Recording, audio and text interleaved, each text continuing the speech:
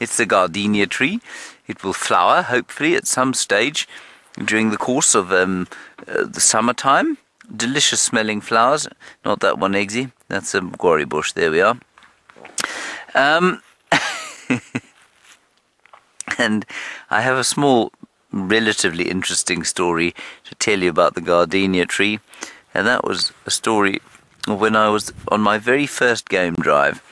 I remember being panicked by giving people silence in the bush. Now, on these sort of live safaris, just driving along and not saying anything for extended periods is obviously just a little bit awkward.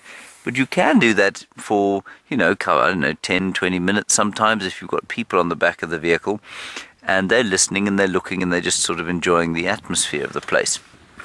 Well, when I was a young guide, young buck, so many years ago, 16 years ago now, Eggsy, when you were just a child, weren't you? I was driving along one evening, picking bits of leaves and handing them to my guests, telling them about what tree it was. I mean, they didn't know what I was talking about half the time.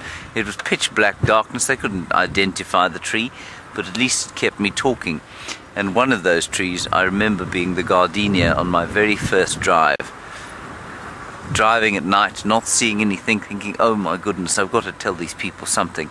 And I stopped next to a gardenia tree, picked the leaves and handed them to these guests who were very surprised to have been handed a mangled bunch of leaves in the pitch black darkness, which they would never have been able to identify, possibly even in the daytime.